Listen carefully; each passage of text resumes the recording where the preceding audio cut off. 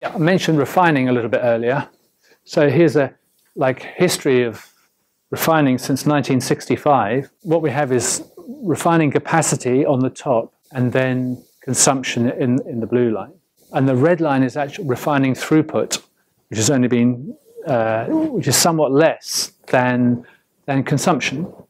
So the difference between these two is, to my mind, and I don't know how much renewables were being produced back in the early 80s, but the increase in production of renewable fuel from agricultural sources, like sugar and corn, means that we still get to meet the consumption figure, but refinery throughput is somewhat less, because refinery throughput is thinking about refining fossil fuels. So go back to the early time, and 1973 is the key date here, and we see the two are very close together, but there's no volatility. There's just steady growth, both in refining capacity and in global demand. I'm just thinking, what was happening in this stage, do you think, of the refining or the global oil business? And 1973 is like a clue here, because 1973, there was a big event that changed things. The oil majors were in control up until that time. So they largely controlled all the supply of refining crude, creating products and delivering products to the market. So they had a good idea of what demand was. And so they could match demand with refining capacity because they controlled the market. 1973 came the oil crisis. So lots of things were going on, but primarily Egypt and Syria tried to take the land back that Israel had taken from them in the 1967 war, around the feast of Yom Kippur in 1973. Well, it's a Jewish festival when supposedly Israel was not so alert in defending its country. So there was a big flare-up of geopolitical tension surrounding Israel and Syria and Egypt. And what happened then is the Saudis said anyone who supports Israel will not supply them oil. And so there was an embargo on exports from Saudi Arabia to the countries that supported Israel that lasted for 45 days. And at the end of that time period, the Saudis said, okay, we'll sell you oil, but we're now in control, we're going to set the price. And they effectively nationalized the assets of Exxon, I guess is the main company that was operating in Saudi Arabia, and said they're now our assets, we're in control of what's going on. So the OPEC countries collectively took over the assets from the international oil companies. Oil prices went up enormously from $3 to $13 a barrel, and global demand dropped. And hence the consumption is not going up this steady line of growth, it's dropped.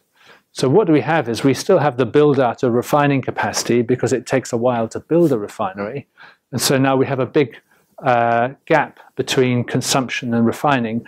So there's overcapacity in the refining business. So refiners are chasing a relatively small market, and they want to operate at their best capacity. They're producing too much oil products, and therefore everything's going down. The product prices are dropping and the crude oil prices are dropping, or are under pressure. Then we arrive at the end of the decade. We have a revolution in Iran, and then the Iran-Iraq war happens, and 6.5 million barrels a day are taken off the market. Oil prices become really strong.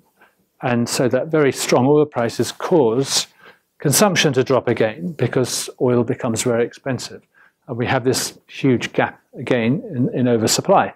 But slowly, demand picks up over time, and there's not so much excess refining capacity.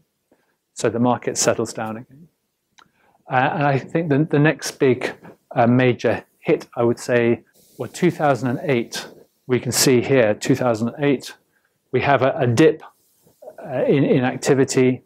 And so through 2008, we've seen expansion in the global economy, a very strong expansion, especially from Southeast Asia, in the years from like 2000 to 2008.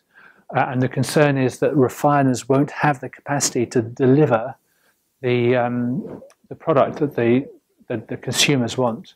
And then we have a financial crisis, and 2008, 2009, and we have economic contraction, and we have another shock. So consumption drops again. And then we have the previous 10 or 20 years or so, or 10 or 15 years, demand is growing, and then we have the pandemic. But we have quite a big difference between refinery throughput. So here's products being produced from crude oil, and consumption is on the blue line. But I think a lot of that is being made up of the increased supply coming from the renewable sector. So there's another sort of big factor I would suggest is refining capacity. Is there too much refining capacity? Are the refiners competing with each other if demand is falling away? So one thing is, it's very expensive to build a refinery. That costs a lot of money. And one would expect crude oil is not worth very much. Products are worth a lot. So you'd expect crude oil to be relatively cheap. Products have a really expensive, high price. But what happens is crude oil has the high price and products are just a little bit added on, which I always think is quite a curious thing. And partly the reason for that is that there's very often overcapacity in the refining business, and refiners are competing with each other to sell products into a market where there are too many products. And so the refining margin gets squeezed down to just operating cost. And the refining business can be a very tough business to be in. So it goes through some phases of being absolutely fantastic with wonderful margins, but a lot of the time there's overcapacity, and refiners are, their margins are driven down to just their operating costs.